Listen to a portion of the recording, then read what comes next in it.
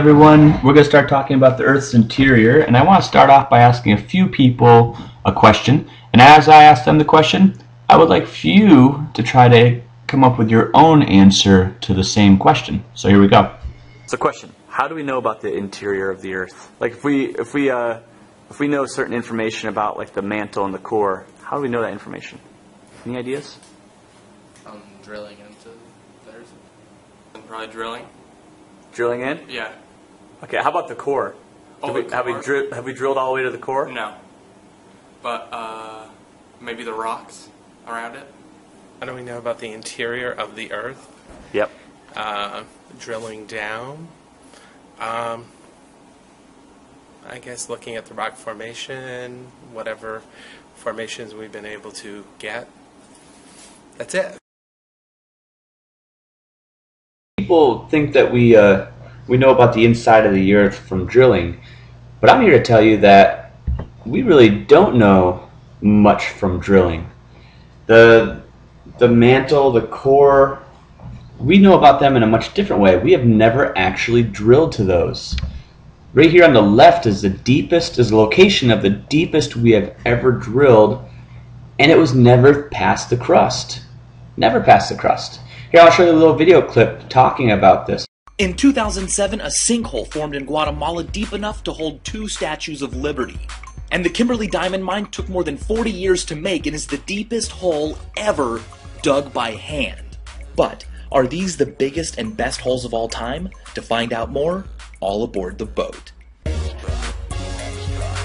Drainage holes like these help evacuate water when it gets dangerously close to the top of a dam or a road. Now normally they look like this, but when the water level rises they become giant holes in the earth. When the ground around a drilling rig in Darvaza, Turkmenistan collapsed, geologists lit the Earth's leaking gas on fire so it wouldn't spread to villages. They thought it would run out of fuel in a few hours, but today, 40 years later, this fiery hole, now known as the door to hell, continues to burn. But we've been closer to hell. The Kola Superdeep borehole in Russia is the deepest hole mankind has ever drilled. It reaches down 7.6 miles and was abandoned when scientists found that temperatures that far down are nearly twice as hot as expected, almost 400 degrees Fahrenheit.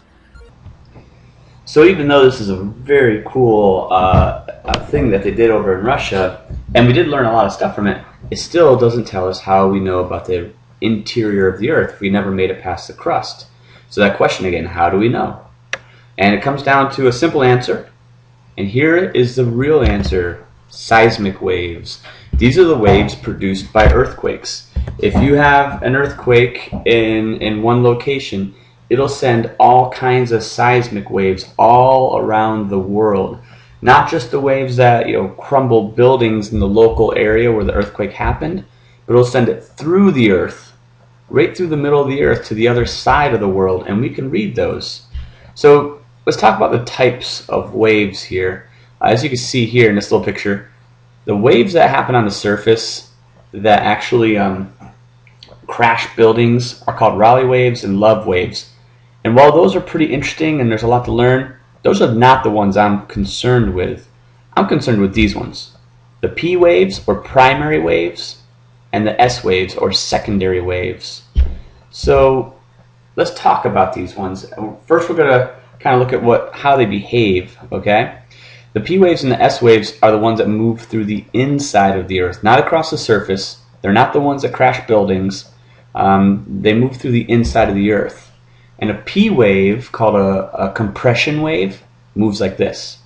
It's like if you took a long slinky and pulled it back and let it go, and you get that kind of domino effect. That's pretty important because it tells us what P waves can do. And the important part here is, here's the 2 important parts. They move very fast, and they can move through all materials: solid materials, liquid materials, even gaseous materials. That's going to be important in a minute, so keep that in the back of your head. Let's look at the S waves. These are also known as secondary or shear waves. And if you think of a pair of shears, a pair of scissors, you got to open them up and down. That's how a S wave moves. All right, it kind of looks like the wave you see in the ocean. But remember, these are the waves moving through the inside of the Earth. So here's what they do. Because they are slower, that's why we call them secondary, they don't reach a specific location quite as quickly as a P wave. And they can only move through solids. Think of the S in S wave as if it stands for S for solid. It can only move through solid. Very important. So here's a picture of, this is the coast of South America. Here's Peru and Bolivia over here. And this is off of Google Earth.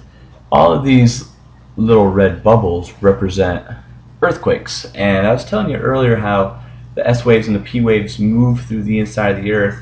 I just want to kind of demonstrate to you what I mean by this. So there's lots and lots of earthquakes going on, not just in this part of South America, but all over the world.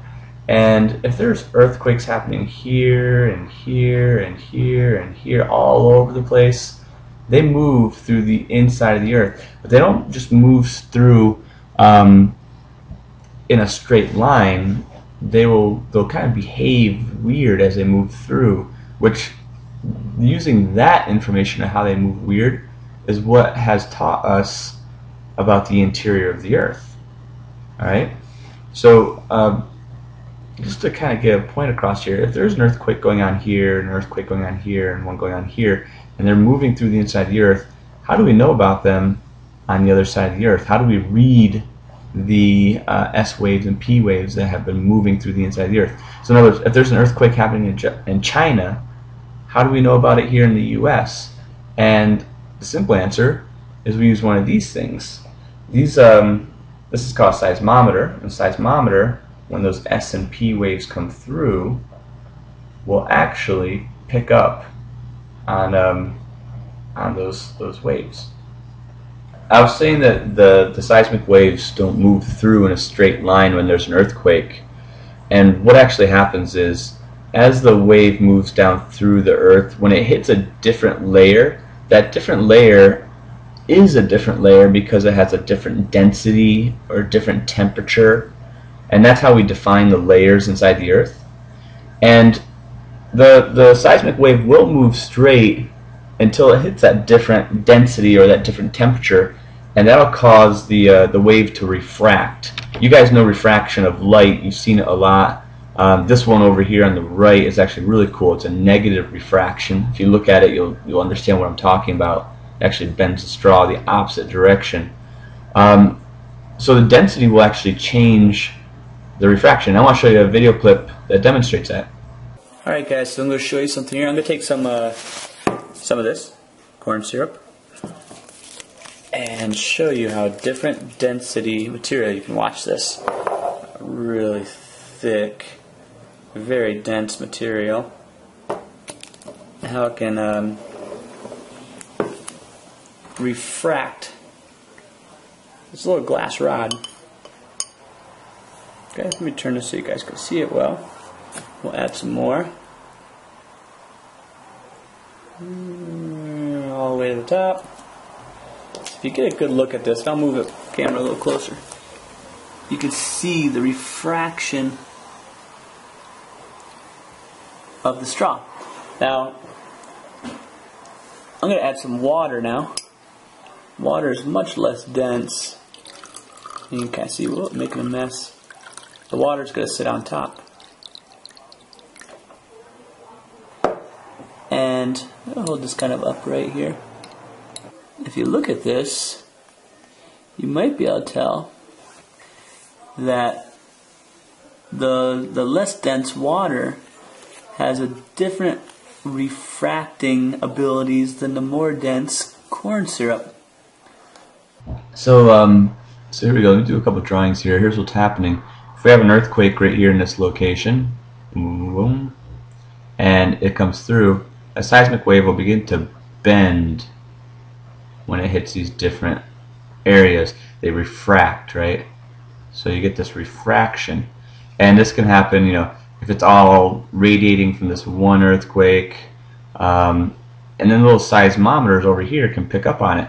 And when they find out, hey, you know what, the earthquake actually happened right here in location A, and they look at where they are compared to location A, they can calculate this refraction And by looking at the seismometers, they can figure out how deep, or time-wise, how deep those refractions occurred. And they can start to extrapolate, throw a big word at you, what the inside of the Earth looks like.